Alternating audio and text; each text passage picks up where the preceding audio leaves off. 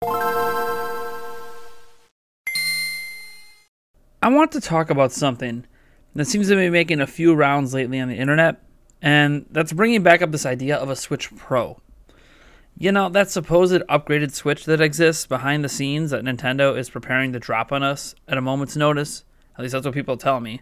It will not only be more expensive than the current Switch offerings, it will also be packing a significant power boost. And with new technology landing all the time, it could even be something that could be considered an entirely new generation of Switch hardware. Of course, there hasn't even been a whiff of an actual leak info on this beyond a few rather vague reports from places like the Wall Street Journal. Or at least, that would be true if it wasn't for the fact that Sharp announced their IGZO displays would be used in a future Nintendo device. The IGZO display technology is a rather big leap over the current LCD tech Switch and Switch Lite are both now confirmed to be using. Not only is it extremely power efficient, it's also a near bezel-less-like display, allowing a future Switch to have a screen that gets rid of the pretty massive bezel that it's currently rocking. It also has peak brightness that blows the current LCDs out of the water, and it's much more color accurate, and can actually display 4K at less power draw than the current screens. There are a lot of other differences as well, like higher refresh rates and lower latency. All of this does come at a cost though, as the IGZO displays are among some of the best on the market, and as such have a much higher cost than the current LCD displays. There was a thought back in August that maybe Switch Lite or the Switch Revision would use these screens, aiding in their battery life. Now that we know that isn't the case, it is the one piece of definitive evidence we have that something else is in the works. After all, even the Switch Pro moniker is merely a made-up term with no real backing behind it. No, the Switch Pro, whenever Nintendo does bring it to the market, won't be a PlayStation 5 or an Xbox 2.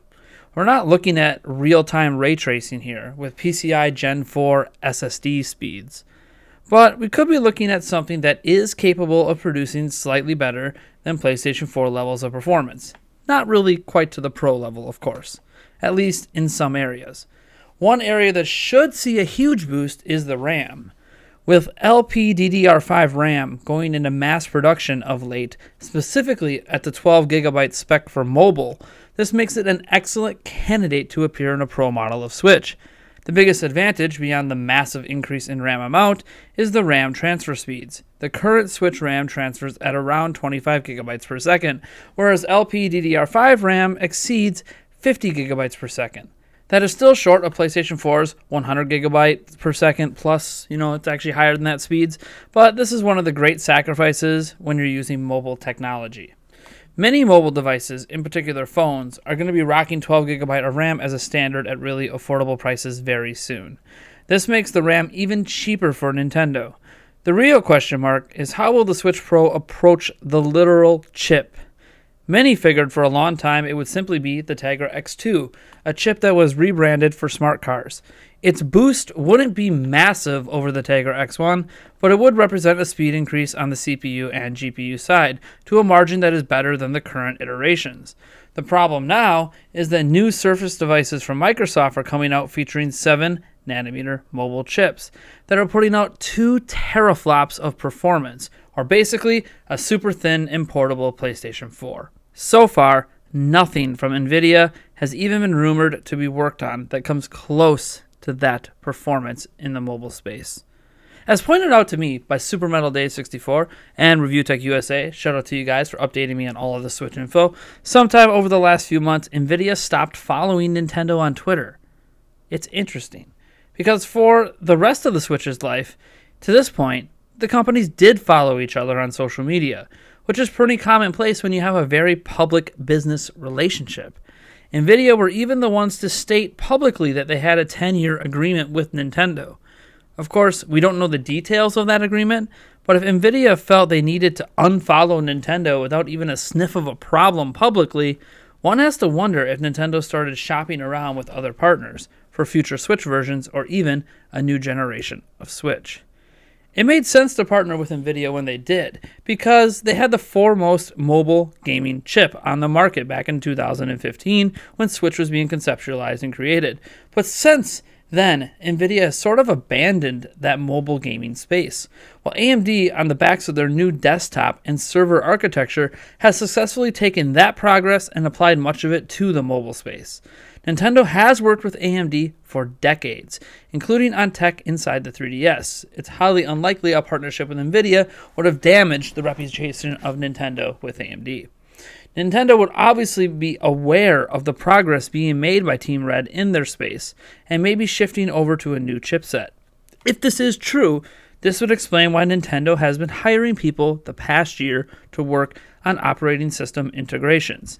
Yes, of course, this is all speculative, but since Nintendo is a business, it would behoove them to consider all options and make the best decisions for them, both for what they want the tech to do and what will make them the highest profit margins with the next-gen competitors staring them in the face. Nintendo cannot compete directly with the future systems launching in 2020. Nintendo knows that. Heck, we all know that. Their place in the market is not being a market leader in terms of performance. Rather, it's in providing, quote-unquote, good enough performance on the platform to be played on a TV and on the go, and it gives console-like experiences at a satisfactory level. Of course, a lot of this tech I am talking about is new and expensive and may price Switch Pro out of the market. And that's why everything up to this point may actually sound like it might be about a Nintendo Switch 2 coming as early as 2021, so there's that extra year of time for parts to become cheaper to lead to a cheaper launch price, maybe at $399 or under. It's always possible the original plan for the Pro model would be shifted to a new generational leap. That's just the realities of the way technology advances. You have plans change over time, and that could just be what's going on. It would be interesting if that's the case, because I could see how maybe Breath of the Wild 2, or whatever they call it, may be delayed for such a launch, but we'll have to see. The other side of the coin is where we have to remember that Nintendo has talked about a family of Switch systems since day one. That family right now is basically two-pronged. You have your normal base Switch, which has been replaced with a slightly upgraded version that gives better battery life, but it's still the same Switch underneath pretty much everything that matters performance-wise. Then you have the Switch Lite, which is portable only. It ditched the ability to dock with a TV, so you could only play it one way. A Switch that sits on your TV and only does that could also be up for bat. And that would end up being a Switch Pro. A souped-up, overclocked Switch that can't be taken with you is possible in 2020. Of course, so is the original Switch Pro we talked about a year ago. Heck, anything is possible at this point because we just don't know. Well, beyond the fact that it'll probably use an IGZO display. The future has not been written, at least not publicly. The only thing I do know is that more is coming. More is always coming, and the possibilities, they're simply exciting.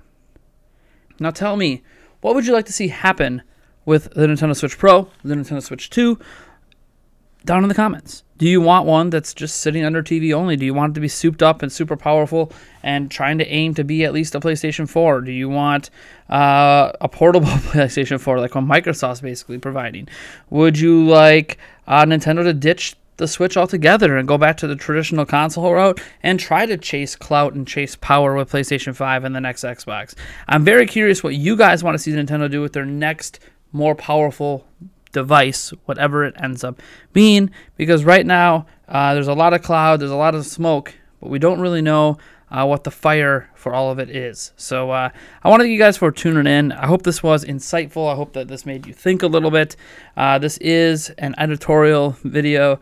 I haven't done one of these in a while, but I really wanted to talk about the Switch Pro, and I thought it felt appropriate now at a time when everyone else seems to want to bring it back up, even though there hasn't really been any new information, and we're probably not going to see any new information. I think we're to the point now that any rumors and leaks and stuff regarding Switch Pro will not arrive on our doorstep until it's pretty much about to be announced. You know, we might get like a little 2-week rumor leak thing happening before it gets announced or something. But hey, if you were asking me, when are we going to hear about Switch Pro or the next Switch? Sometime next year. I think we'll see some confirmation in some way. It might not be an announcement. It could just simply be an interview where Nintendo says, yeah, well, of course we're working on the next Switch or something like that. But that would count in my book as them confirming it anyways. But We'll see what happens. I want to thank you guys for tuning in. I am Nathaniel Robojans from Nintendo Prime. You know what to do if you like this video. You drop a like on the video. You share it with your friends. You subscribe for more content. You hit that bell icon so you get notified when new videos do go up.